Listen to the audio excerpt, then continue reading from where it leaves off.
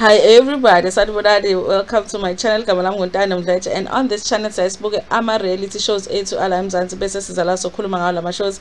Siyaphinda ke futhi sikhulume ngama celebrities kanye nama YouTubers ethu ala eMzansi. If it is your first time joining me today, press the subscribe button if you like content on this channel.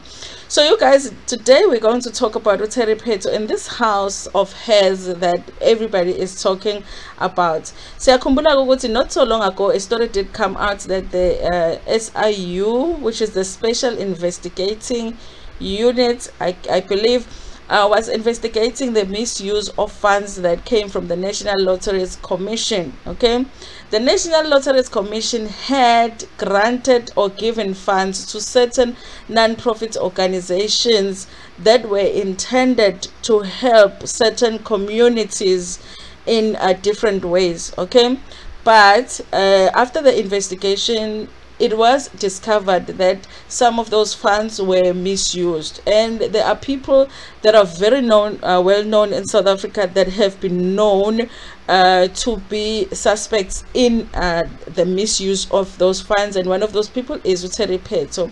When the story first came out, Pheto came out and posted on her Instagram that she did not know anything about that. It sounded like she is denying that she was one of those people that had misused the funds.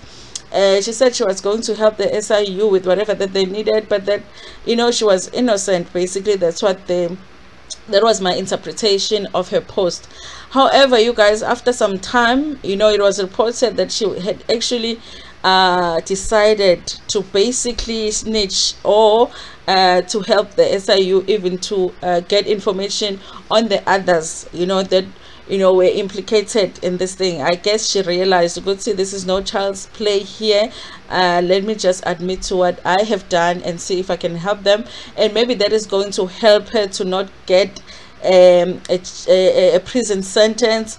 We don't know, you guys. As far as I know, she hasn't been charged with anything criminal, but the investigation is still going. Okay, so recently it was announced that her house, triple-story house that she had built with these funds, was going to be going on an auction. So they were going to auction off the house, because of course with an investigation like this, they have to see if they can retrieve any of the money that was misused. So if they can sell any of the assets where the money was acquired in a fraudulent way, they will try and do that. And this is what they're trying to do with this house. Let's see if we can sell the house so that they can get the money back. Okay, so this is what they were trying to do, but they said that nobody did bid on this house. So it says out of the 22 virtual bidders that attended the asset auction, no bidders put up their own bids on the 3-story house belonging to actress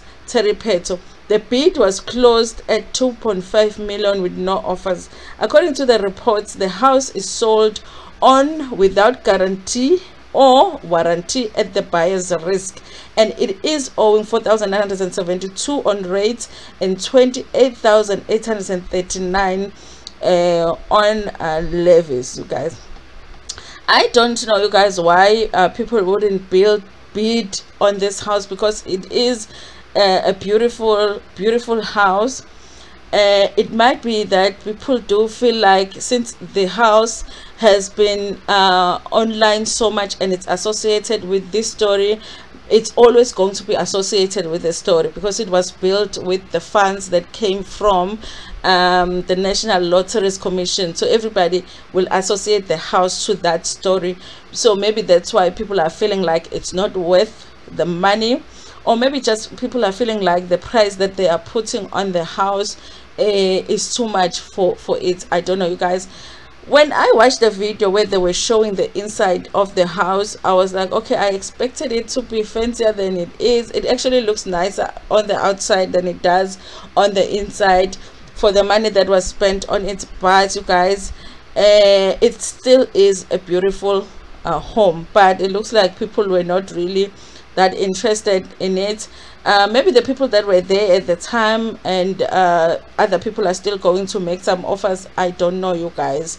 So they say Uteri is under investigation by the Special Investigating Unit at the house. Her Bryanston Mansion was allegedly built with funds from the National Lotteries Commission, and a preservation order was granted by the High Court. The luxury home is situated in an enclosed complex with 24-hour security, closed to all amenities, including the Gautrain bus stop, shopping center, GP College, and the main roads. It has 3 bedrooms, a kitchen, an open plan dining room, a family room, a lounge, a 3rd bedroom that can be used as a study, a large rooftop garden with entertainment area, a double garage, and maid quarters. It looks like it is a beautiful and big house, you guys. I wonder why honestly they're not bidding on this house. Anyway, you guys, of course, like, people on Twitter have gone back to do their own investigation, and one of the things that they have found when they were looking at Terry Pheto's old tweets, she was somebody that posted a lot about winning the lottery, playing the lottery, and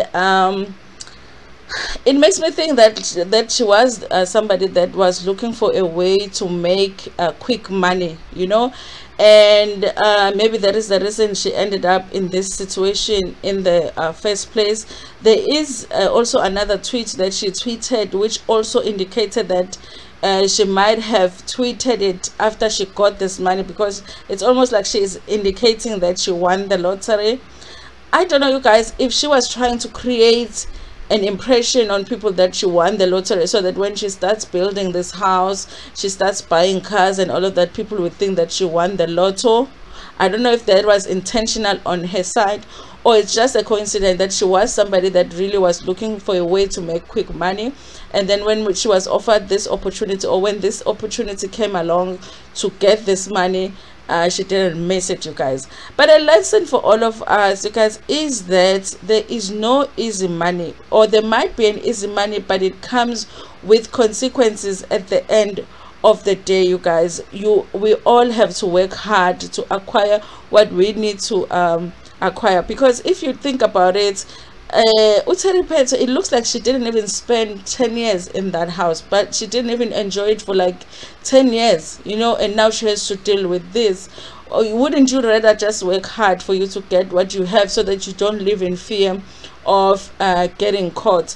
Another thing, you guys, is that some people would like to have associations with abantu abakwi-politic, because of course they want to have access to such fundings, and then you get the funding, and then when you get caught, the people that help you to get the money are not going to suffer those consequences. Because if you look at this investigation, a lot of the people that are being named here are people that are famous, artists and all of that. None of the politicians or people in government are being named here.